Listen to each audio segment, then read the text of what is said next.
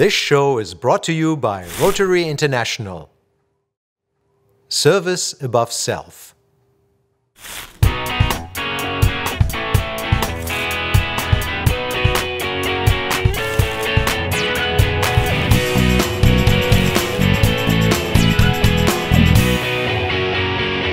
Welcome to a new show of AhornTV, and we're today on the Vancouver International Wine Festival. Did I say it right, Harry? Yes, yeah.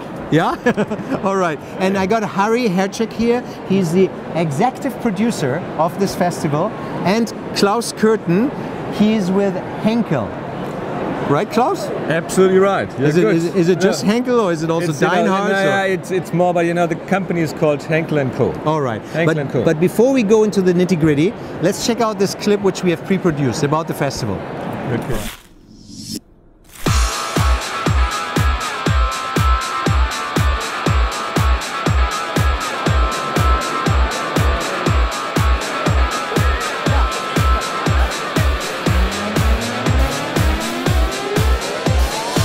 Okay, let's check out what we can find here. So this is David, and this cheese is made here in British Columbia. We have smoked Gouda, but you could even pronounce it the right way for us in German. Ja, Rauchkäse. Rauchkäse. And this is made from a German recipe because we smoke this Gouda in-house with a real German recipe for sausages. That's what the wood chips that we use, that's why I'm not going to tell you which wood chips we're using, but it gives such a nice cheese, doesn't it? Thank you, David. It's a pleasure, thank you.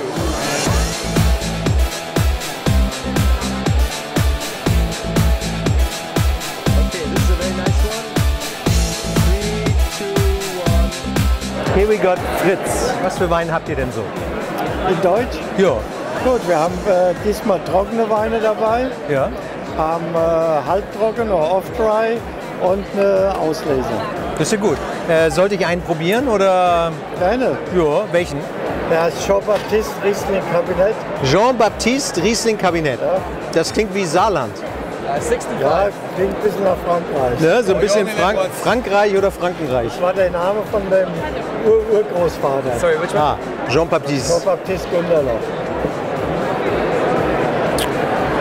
Und über den hat Karl Zuckmayer ein Theaterstück geschrieben. Zuckmayer ist in Nackenheim geboren. Nee, Ja. das wusste ich nicht. Ich wollte die Großmutter von meiner Frau heiraten. Im Ernst jetzt? Ja, im Ernst. Also Gundelach, Ja. Gunderloch. Und die hat ihn verschmäht. Und da hat er sich mit dem Theaterstück Der fröhliche Weinberg an ihr gerecht. Gute Story, das wusste ich nicht. Prima. Klasse.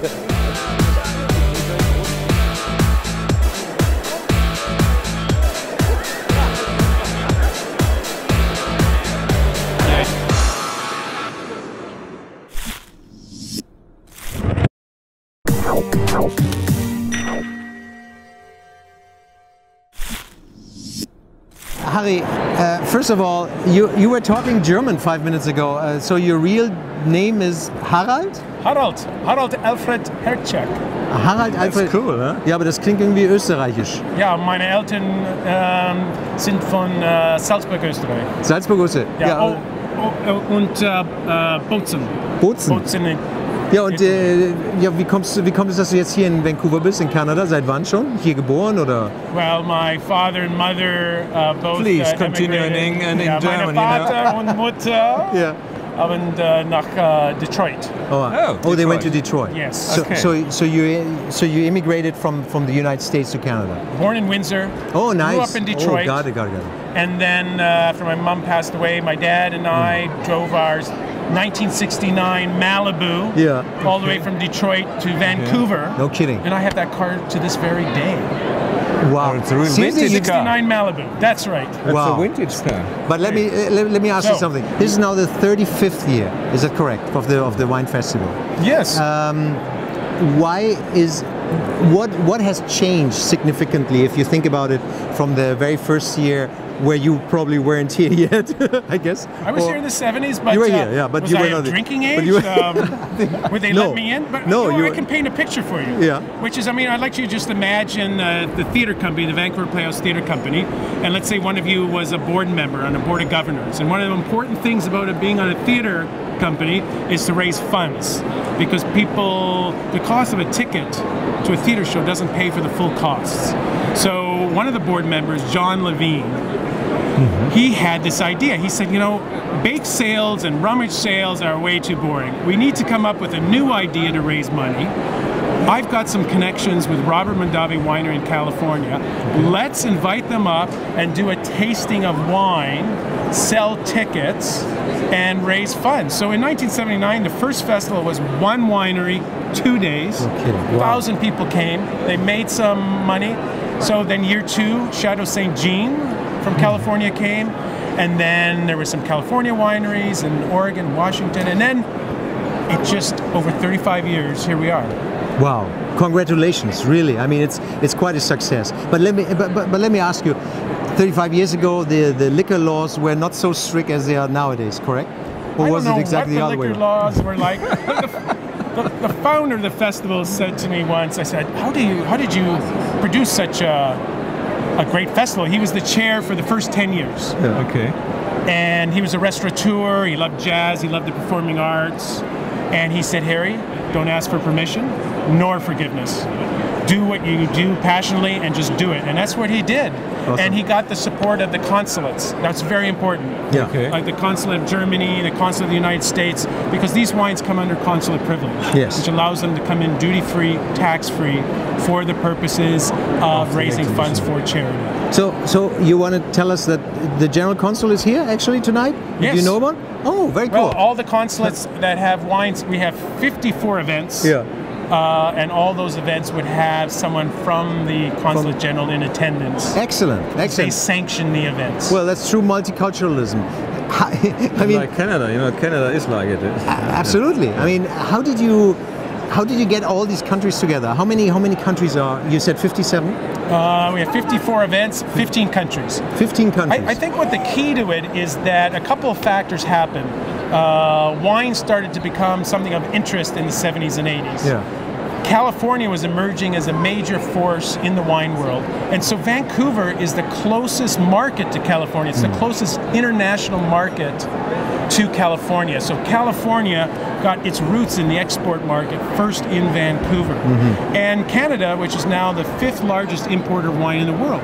People don't realize how much Canadians import wine. And that's because some of the other major wine drinking countries, France, Spain, Italy, Australia, they don't import wine. So that's why this is such a vibrant international wine city. It's true. I mean, but how is the shift nowadays from the consumer? Let's say 10 years ago. Do we still? I mean, we have a lot of Asian consumers, I guess, now on the wine festival. Is it true? Because China is, China needs a lot of wine import to China. I've heard that they really open up in that case. How is that, for example, with Sekt, with the German sparkling wine. Yeah, with the German sparkling wine. We say in German Sekt. So Yeah, Sekt. You know, for the Chinese market at the moment, it's too early to say something, because the Chinese market is more a red wine market and more a still wine market. Oh, I see. No bubbles. And to train somebody to switch from red wine to a white sparkling wine, that's difficult, because you have to develop 2 times. First from red to white, and then from white still wine to white bubbles wine, sparkling wine. Now- And this takes some time. Now, I mean, okay, before we get now to the medium part, the rosé, Yeah. which is between white and red, can I actually say it that simple, or is that? Yeah, you can say it as simple, you know. We say the, I wouldn't say, I would say the pink, The pink one. think pink. No, think pink. How is the consumer market shifting? I mean, will wine always be in, or would you say, well, actually, we've got the young people who are shifting more to beer, and it's more the elderly people who are not elderly, but more the gourmet person who loves wine. Do you see any change in the last 10 years?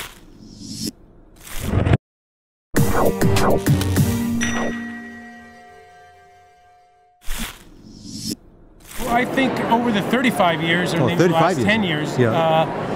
We did a symposium yesterday at the Waugh Center for Dialogue on how to build and sustain and nurture a wine culture. And I made a presentation of how the Wine Festival has contributed to that, and we had other speakers. And I think what's happening is that wine comes from a place. It is something that has authenticity. It's not just an alcoholic beverage. It's not just that it's wine.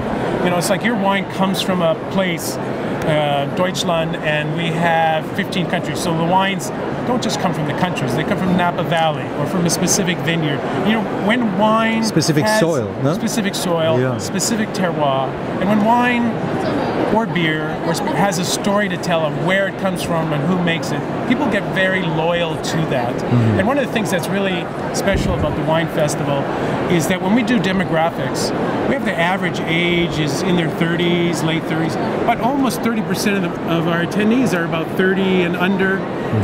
We have people at the festival in their 20s, 30s, 40s, 50s, and 60s. And so building a wine culture isn't just whether it's popular or not, it's about sustaining wine and food tradition. And I think Vancouver really embraces that. But yes, craft beer movement, cocktail culture. You probably get asked, well, why, maybe we need to make cocktails with your sparkling Yeah, this wine. is what I'm saying. So is there something actually going on in that direction, that you use wine to mix it with other beverages? Probably more sparkling wine as a still wine, but I see, I would add, Harry, I would add at one point, because drinking wine, this is something which shows tradition and cultural. It shows lifestyle, and it's something else than drinking a beer. You know, you normally wine you drink in a good mood, and you enjoy your wine. You are discussing about wine. You don't discuss so much about beer. And there's an amazing thing, and it's about engaging with the senses. You know, it's about the sense of smell, and it's about the sense of taste and texture. It Harry, isn't just what you think would about you it. allow me to? Oh, please. Because we're talking, and you know, maybe, just, You know, and thank you for some common sense. You know, one of the things that's really special about our wine festivals, we require the owner, the producer, the senior executive, they have to come to our show. To pour their wine. So it's not like, hey, can I have it come to the wine festival, have a glass of wine? It's like, wow, you made this wine? And the respect that people have when the person who is part of the production process comes. I mean, you find that, right? I mean, it makes a difference. It makes absolutely a difference. And for me, I have to tell you, it's now the fourth time that I'm here. It's for me a little bit consumer research, because I'm living in Germany, and pouring out the sparkling wines, looking in the face of the people, this is something extraordinary. I see whether they like it or not, and I see, oh, they like it a little bit more sweet, or at the moment they like it more rosé. You know, this is something, for me it's like a consumer research what's going on in the market, because in Germany, probably you don't know this, you are very proud that Canadians are importing so much wine. In Germany, we are the biggest market for sparkling wine. Right. 22% of the worldwide consumption of sparkling wine takes place in Germany. No kidding. That means every fifth bottle is opened in Germany. Opened means this. Wow. I like that sound. You like this sound? We were all the time talking about wine, and since 35 years now we have to have a little sip. You know. Thank God I'm not driving, and I will. This is a tasting portion. This is only a tasting portion. You know, You don't even have to finish it. It's very important. I just want to taste it. Yeah. So, but seriously, a Henkell Rosé, you don't get that easily in Germany even. Yeah, Or can you? You can. You know, rosé. You know what is probably very difficult to produce is a red sparkling wine, because the leading category, a red sparkling wine. This is a pink. Ah, okay. 95% of the market is white. 4% worldwide, I would say it's pink, and there's only 1% which is red. This is coming because champagne, the leading category. Have you ever seen a red champagne? No. Think of Australia. Shiraz. No, that's not in Russia. No, it's not champagne. You know. Yes. Wait a minute, the Krimsekt. But that's not a champagne. That's not a champagne. Cheers, my friends. Cheers to life. Huh? Cheers. Cheers. Cheers. Zum Wohl.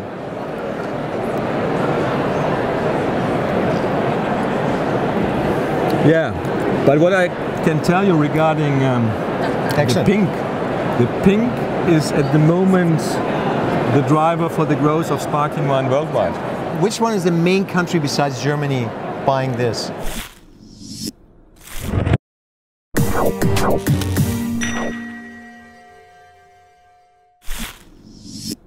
As I told you, Germany is 22%. Yeah, that's Germany. Yeah, and if you that's home turf. Yeah, but if you take Europe, Yeah, it's 80% of the world consumption. That means sparkling wine is mainly a European beverage. Wow. But Interesting.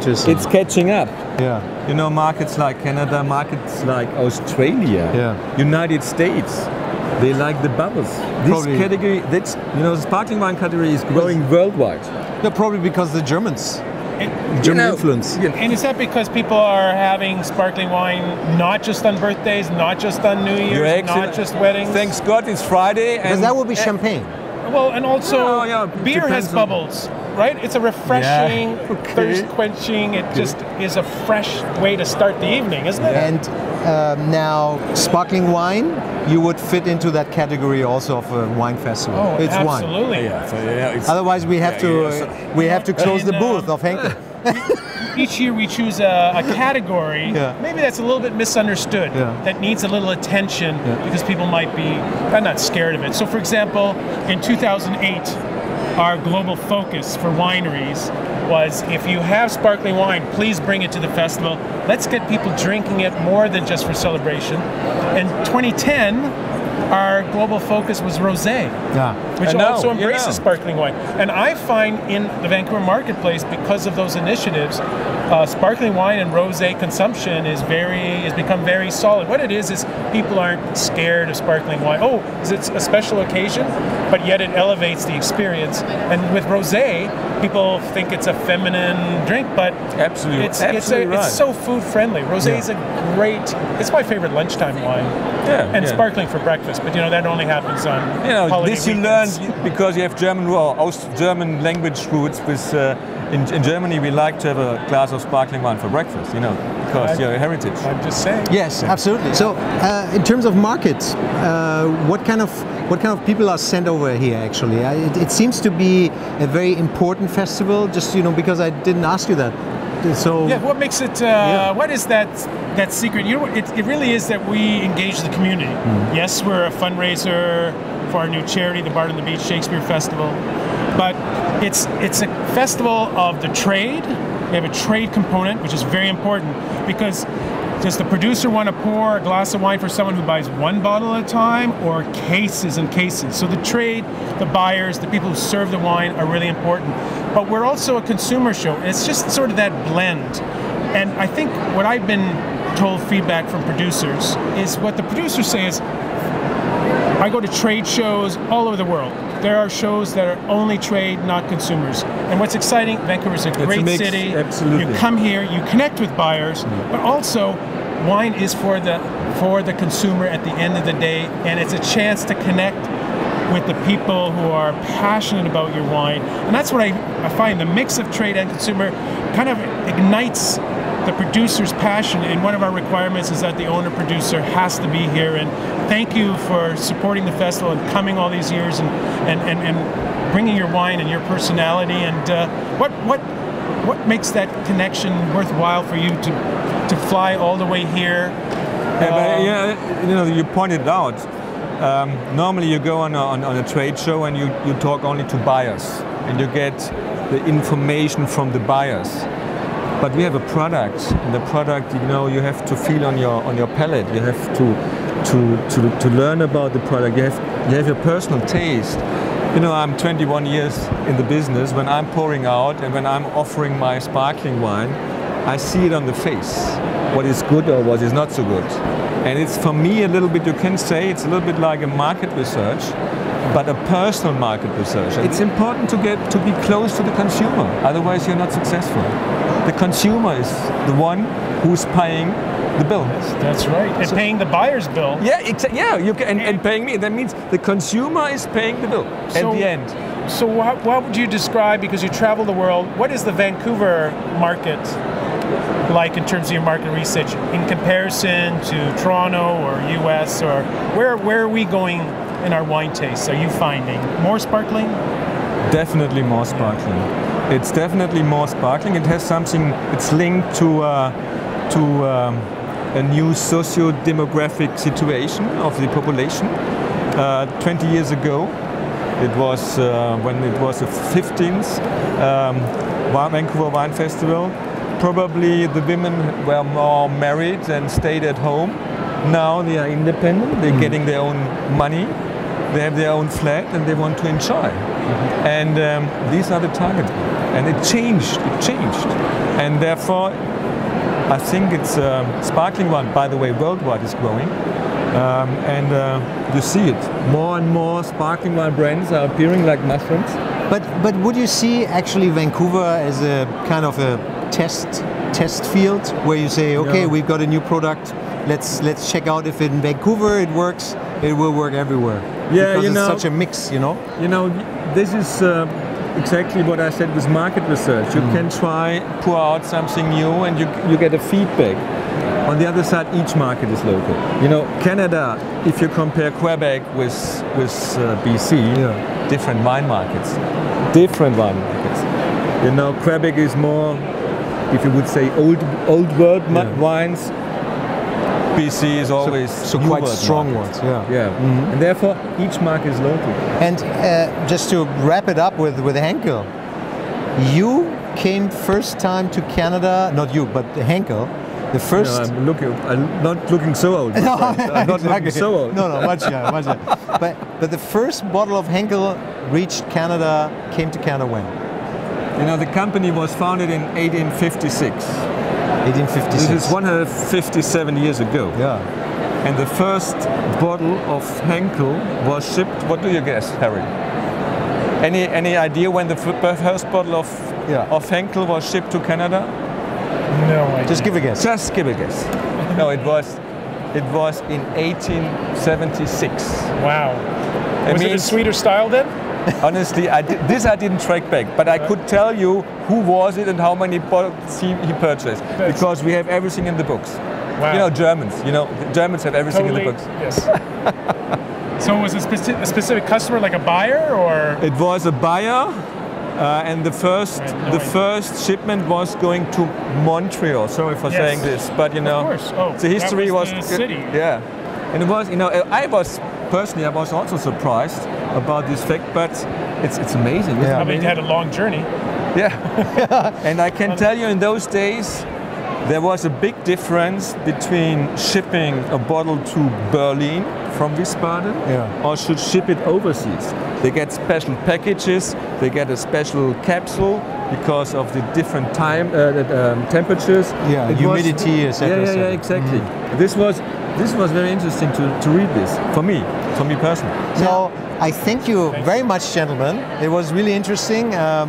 I will not zip tonight because I'm with a car. Okay, so, but Terry, I will do as if. I will do as if. Cheers to love. And I thank you very much for watching. Don't forget, like us on Facebook, follow us on Twitter, and check out our website and go to YouTube. We have all the shows on YouTube and on our AhornTV channel. Thank you very much.